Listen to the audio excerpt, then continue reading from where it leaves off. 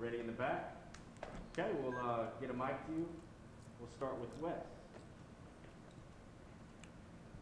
Well, I know Theo Jackson's a guy who's been here a while and has played a lot of ball. Are you surprised at all with the way he's started this season, flying around the way he's been making plays? No. I was just sharing this with someone else. You win games, obviously not on the weekend. You win them throughout the week. And since we've gotten here, when we all got here as a staff, off the field has been inconsistent with our entire team. And some of the things that Theo did right from the beginning is that his attention to detail was phenomenal.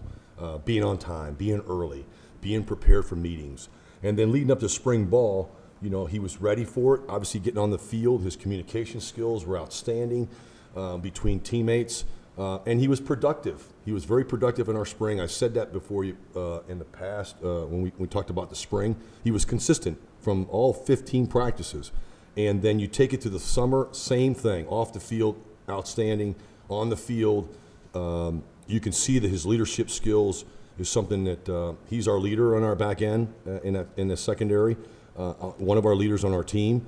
He's not afraid to say it. Even when he's wrong, he says he's wrong. He owns up to it, takes ownership.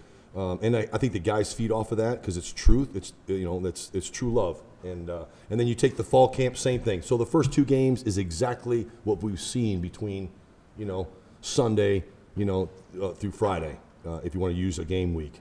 So not surprised. And he'll be the first one to say, just like, the foot's not off the gas pedal for me as a coach. I'm pushing him constantly. I've been blessed to be able to do what I've been doing for a long time because I've been around some really good players that really get it. And when you've got the right one like him, he's going to make everybody else better on the in the back end and on the entire team. Jimmy and Eric. Willie, have you been pleased with the communication among your secondary through these first two games?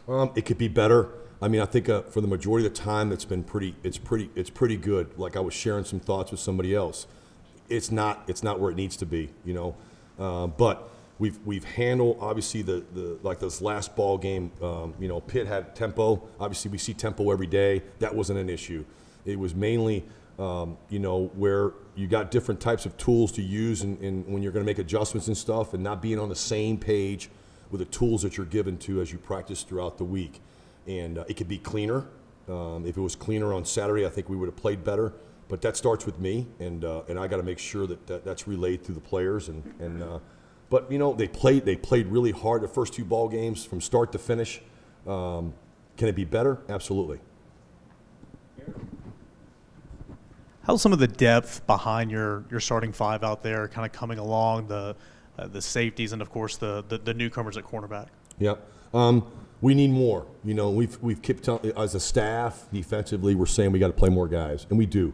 A guy can't go out there and play 80-something reps. But there's a trust factor too. Is he ready? Is he ready to? This game was tight. This last ball game, and for the most part, the first ball game was too early on. And you're going to put the guys on there that have earned it and have proven it in practice. And you're a little bit slow to go ahead and substitute somebody, but we have to. We got to play more guys. There's no doubt about it. And it's getting better. You get guys like Christian Charles and T-Mac, Nico, Slaughter, that are playing outstanding on special teams. And that's how we tell them all the time. We tell them that's how you earn. You guys that are not starting on a defensive side of the ball, you earn your reps by being outstanding and being playmakers on special teams. And we got to get those guys going and give them more reps. In these coming weeks. We're going to need it. Yeah, Coach, you said it yourself. You've been – oh, right here, Coach. Yeah. You said it yourself. You've been around. You coached a lot of different places. How does that affect, the way that you're coaching Tennessee secondary right now?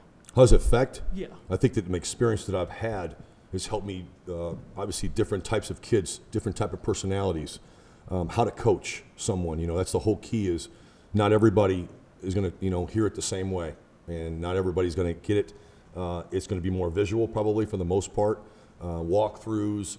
The communication has to be where you got to understand how does he learn? How does someone learn? How does he take critique? There's guys that are really talented but just not mature enough in the process or understand the process, what it takes.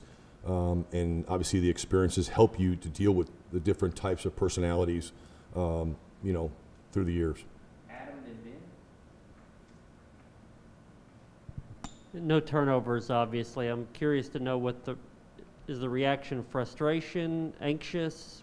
How do you guys look at that? Yeah, I don't think it's frustration. You know, the thing that we teach every day is obviously the best thing you can do on defense is get a turnover, because that just kills the momentum of an offense. You know, and we're working on it. It's not like we don't do it. We have turnover circuit every day. You know, it's from a coaching standpoint, you got to tell them and show them the schemes that are very consistent, what formations do they run certain plays out of, to get yourself in a position where if we do have a call that you could be a little bit more aggressive. You know, you got all those things. But at the end of the day, we've got to be able to come through. I think we're working at it. I think we're showing, you know, we're doing the things that we need to do to get them in position to do that, and then you just got to follow through with it. You know, the one thing that will help you, we've had some really good sudden change situations. Basically, it's not a turnover, but to be able to change the momentum and stop an offense after a turnover, I think that's the start of something that we keep on, you know, sharing with them and showing them the positives of it. It's just like a momentum changer. We just got to get the ball now. There's no doubt about it. Just through 2 games, how would you evaluate Trayvon Flowers and Jalen McCullough? I think they've done a really good job as far as the communication part that I was talking about earlier. It's obviously 2 guys that have a tremendous amount of experience. You know, they'll be the first ones to tell you they can play better. I think they've played in the majority of the time they've played well, but there were times, you know, where they could be better, and the entire secondary can be better, especially when it comes to tackling. Okay, we're space. You know, we like to say we're space eaters. You know, you got to be able to make plays in space, and they'll be the first ones to tell you that they could have made some plays, you know, Saturday that could have helped us, whether it's one play or 2 or 3, you know. But I think it's been outstanding. I think the guys look up to them. They're versatile enough to be, you know, play both sides, whether it's to the field or to the boundary, or and play their strengths. Brent and Vince? Coach, you mentioned the trust factor in terms of playing younger guys. How do you know when a guy's ready? I mean, the game's not a game of perfection anyway. How do you as a coach go, okay, he's ready to go into the situation?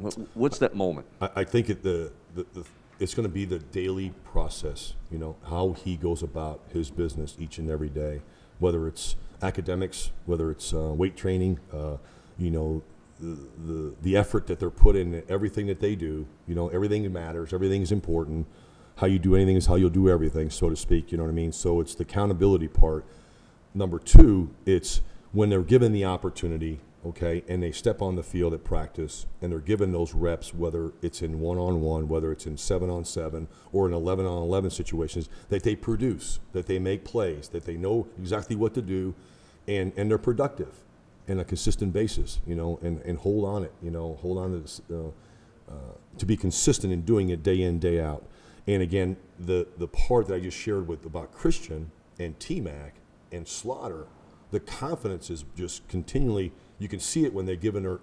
Nico went in there and played 6 snaps on defense to give Theo a blow.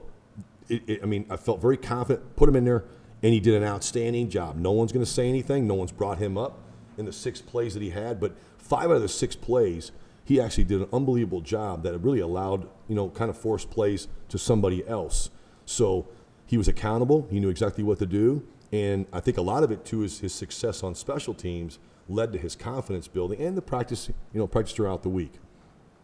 Ryan? That's all right. Can you evaluate what you've seen from your corners in Alontae Taylor and Warren Burrell, including how they've graded out, in your opinion? I think there's been some times where they've been very solid, and for the most part. But I think that there's also plays that they're leaving out there.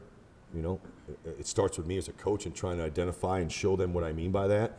But also too, like I said earlier, they've got to come through. You know, in the moments when can't have a missed tackle, can't.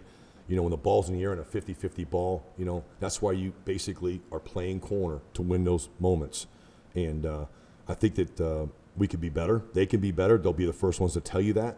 But they're one of our, you know, obviously, you know, 2 of the best players on our defense. And And they've made plays, you know, that obviously the play that Warren makes late in the game, in the fourth quarter when they throw the deep ball, and that's a big-time play, you know. Gave us another chance to give the ball back to the offense, you know, for a chance to win the game. So they could be better. I was going to ask specifically on Alante, but back to the turnovers. Have you seen have there been on film some missed opportunities to get some turnovers, or is it? Do you see that just overall you guys have maybe not just been in position so far to make some plays? I'm not saying that we haven't been in position, you know. I don't think anybody's really, I mean, yeah, we're going to be hard as coaches. You touch the ball with your hands, you know, you got to come up with it, you know. I just gave an example of a 50-50 ball is your other chances, you know. It can't be the 50-50 ball like I say all the time, you know, an offensive play. Everybody keeps talking about as an offensive player, he's really good in the 50-50 ball. Well, the DB's got to be really good in the 50-50 ball. He's got to be able to chance you right there, make a play. And how do you win that? You know, you're on the jugs every day, like we do every day in practice, you know what I mean? They have a certain amount of balls that they have to catch every day. And then some more. Go get some more. You know, get yourself in a position when you do have that opportunity, that one chance. You've gone it in your mind. You've given yourself enough confidence that you'll catch the ball when the time comes. You know, so I think there's been a handful of times that I think at those times, I think the ball should have been come down with us. You know, I'm gonna be tougher than I am, you know, on them than most. But I think they've been in the position as far as if we're playing zone coverage. I don't think anybody's flat out just dropped the ball. You know, where it's a missed opportunity. I mean, maybe once or twice, you know what I mean, in the 2 games. But I think preparation will meet opportunity, you know. And that's why you know, I'm a coach, and I got to get those guys in a position where, you know, here's what they do. This is what they do a lot on 3rd down or 3rd and medium or 3rd and long, and here's the call. This is where you take your chance. This is where they're going to run this, you know. And but they're working at it. They really are. And then there's sometimes they come in bunches, and sometimes, you know, you do everything you can, and you see a lot of great defense throughout. You know, I mean, I don't want to name them, but I mean where they've had actually less than half the guys that win the turnover battles. You know, but this is definitely something that we continue to stress and talk about, and hopefully we'll get some, you know, sooner than later. You know. Last question, Jimmy. Willie, when your cornerbacks are playing well, does that allow you to be more aggressive on defense? Yeah, we're going to be aggressive anyways, but yes, I mean you know. Nowadays on defense, you have to be able to play man-to-man with everybody. I mean, safeties included. You know, your nickel back, and any time you put yourself in a one-on-one situation where you can dominate a receiver or receivers, it allows you to do so much more. And where you can change it up with some zone coverage, same look, and get yourself where you can actually see now be more vision on the quarterback. The quarterbacks that can run, athletic, they can break the pocket. You know, Pickett was like that. You know, that's somebody that did an outstanding job, broke containment and stuff like that, and he was really good off schedule. We knew that from the beginning. We knew he was very talented. We knew he'd be a guy to be tough, competitive, and but you have to be able to play man when you have to. Yes, it allows you to do more. Thank you, Coach. Yes.